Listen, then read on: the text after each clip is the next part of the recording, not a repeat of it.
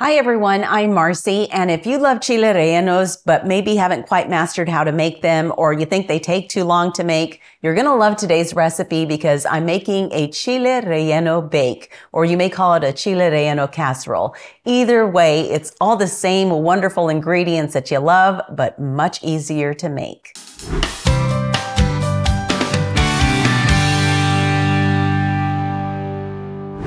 Normally, when I make chile rellenos, I always use hatch green chili and I stuff them with cheese and onion, and that's it.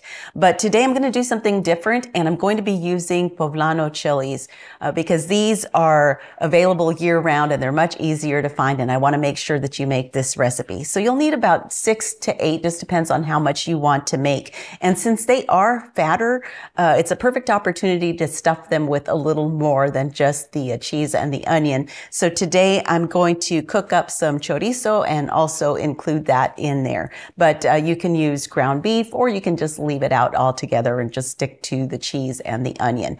I've already got my onion diced, and then you'll need about a pound of the shredded melting cheese of your choice. I'm going to be using a combination of Oaxaca and Monterey Jacks. And then for the batter, you'll need 6 eggs, half a cup of all-purpose flour, 1 teaspoon salt, and 1 cup of milk, preferably whole. So let's go ahead and get started. We first need to roast and peel the chili, and you can do this a number of ways. I'm going to place them in the top rack of my oven, and it's set to broil. After a few minutes, I flip them over to make sure the skin gets blistered on all sides. Then I take them out and immediately place them in a plastic bag and let them sit for 10 minutes or so that the steam loosens the skin, making them easier to peel. While they're steaming, I'll cook the chorizo on the stovetop. I just put it in a hot skillet and break it up as it cooks.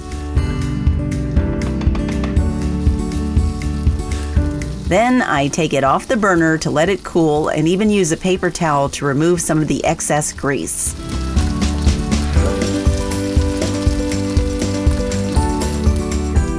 Now back to the chili. They've been steaming 10 minutes, and even though they're still a bit hot to handle, I'm on a mission to get them peeled and seeded as quickly as possible. Unlike regular rellenos, you definitely have to cut off the stem on these.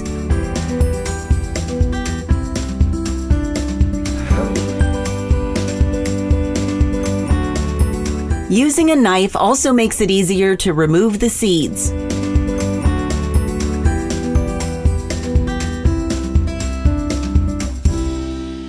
You know, as I do this, it occurred to me that peeling the chili is really tedious. And so this really is the most time-consuming part of this recipe. Even though it is much easier than making regular rellenos, you still can't really skip this step if you're going to be roasting your own chili.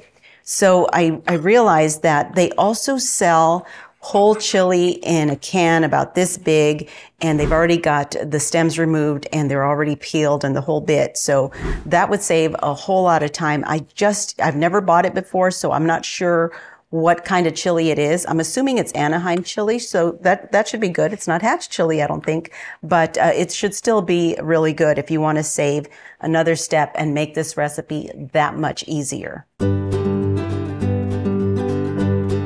And now that these are all peeled and seeded, I can make the batter. For this, I grab a large mixing bowl and a smaller bowl so I can separate the egg whites from the yolks. I put the whites in the larger bowl and the yolks in the smaller one. Then I use an electric hand mixer to beat the whites until fluffy enough to form stiff peaks.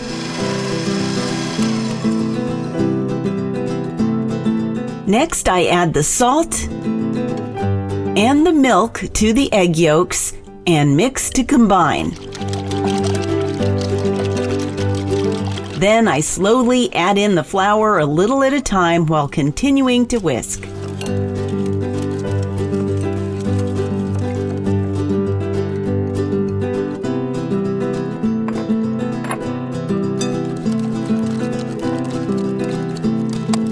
When the flour is all incorporated into the yolk mixture, I then gently fold it into the egg whites and mix with a spatula because I want the batter to stay as airy as possible.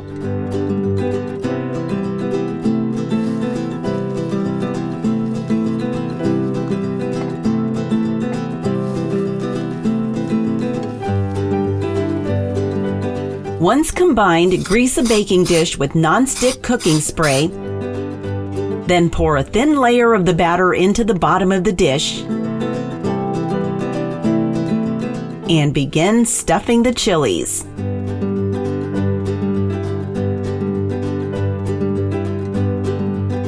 I start with plenty of shredded cheese, followed by a spoonful of chorizo.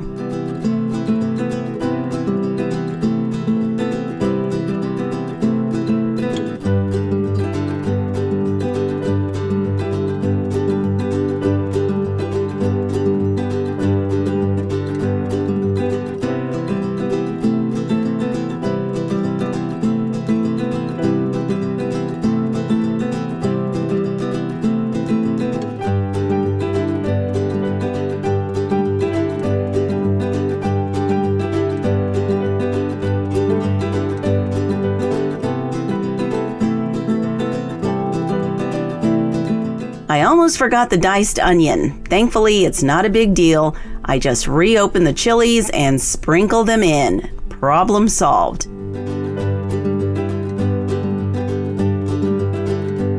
Now that everything is set in the baking dish, I pour the rest of the egg batter on top and spread it out as evenly as possible.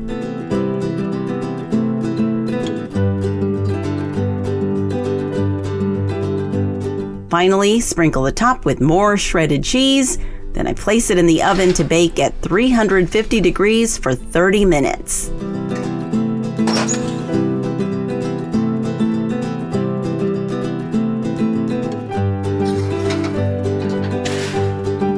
Ooh, look at that.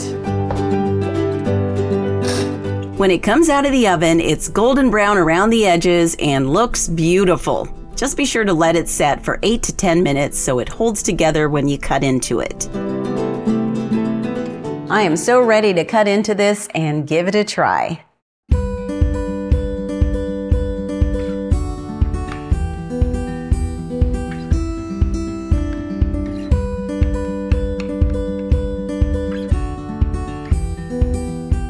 This is so beautiful.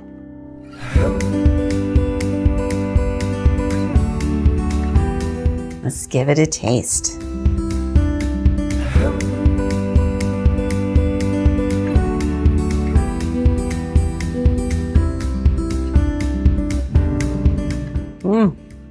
This is so good. You know, if given the choice, I will choose hatch chili every time. But this with poblano peppers is also very, very good. And the chorizo gives it a nice little boost to the flavor as well. Cheese is all melted and it's just, the egg is fluffy and it's just super delicious like a chile relleno. I think you're really gonna like this recipe. Thanks so much for checking out this video. If you liked it, be sure to give it a thumbs up and subscribe to this channel so you don't miss any of my recipes. I also invite you to follow me at Marcy Inspired on Instagram and Facebook. Until next time, blessings from my kitchen to yours.